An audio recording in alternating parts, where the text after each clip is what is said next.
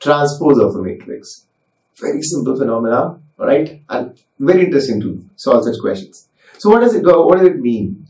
The transpose means, let's say if I have a given matrix, so of course that matrix will have some rows and some columns, right? So let's say if I have these rows here and if I have these columns here. Now when I want to take transpose, then what will happen? We interchange the elements of rows and columns. So what will happen? The first row will become now first column, second row will become now second column, and third row will become now third column. And that's how it behaves. It's a very simple phenomenon. It's a very, very simple phenomenon.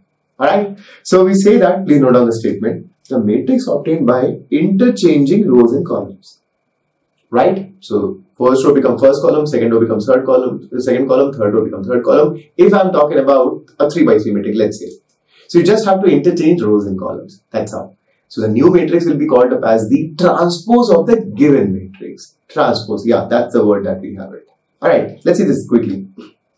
In the normal representation style, let capital A is equal to Aij m cross n. So the order of Aij is m cross n. So I have m rows, right?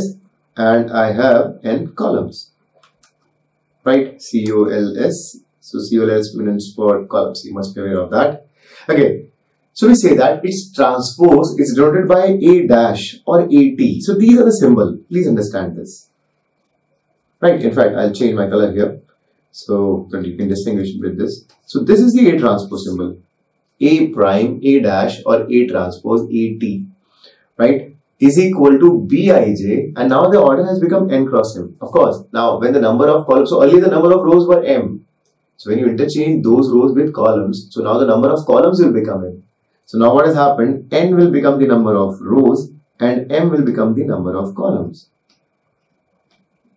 Right? So for example, let's say if the matrix A is of the order 3 by 4, then we say that A transpose will be of the order 4 by 3.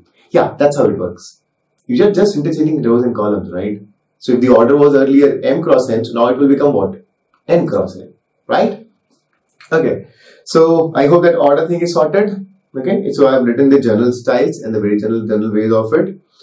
Now, as I said, we interchange rows and columns. So what will happen? In general perspective, we say that every Bij will become equal to Aji for all Ij. What does that mean? See, if you just want to interpret it, that B12 will now actually be equal to A21. So the element which was the second row first column element, now it will become the first row second column element. Right? So you will be able to understand it even better when I give you some simple example. It's a very simple phenomena. Please do not get complicated by the general notation, because sometimes these abstract or these general notation look a bit different, right? But they are really not difficult to follow. This is the simplest thing that you can understand. Alright, so as I said, we are talking about Bij equal to Aji for all Ij. So for example, like B12 will become A21 or B31 will become equal to A13, something like this. Okay, now let's see how this is happening. Let's say this is what my matrix A is. For example, right? It's a simple example that I'm choosing.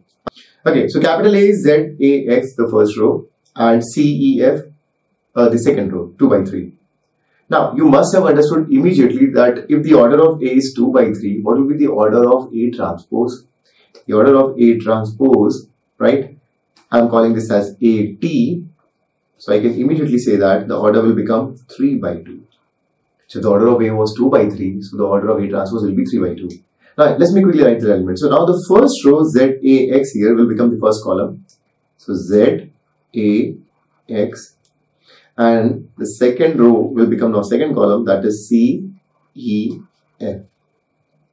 Understood? Now, look carefully. A quick relation which I was just talking about. So this element, if I talk about, let's say, C, right?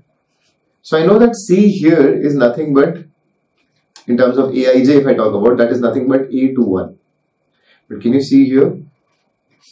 This C here is actually nothing but what? It's actually, if I name it as this matrix A transpose as B. So let's say if I'm calling A transpose as B, let's say, or general Bij, and the order is 3 by 2. So this C is nothing but is equal to what? It is B12. Can you see the linkage? A21 is equal to B12. Has to be, because just the position is changing, right? So for every Bij will become equal to Aji for all Ij. Alright.